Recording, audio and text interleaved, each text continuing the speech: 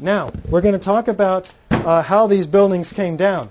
I have with me I have a 95-story building. I have two 15-story buildings that I'm going to drop. I'm holding them up. I'm going to drop them at the same time.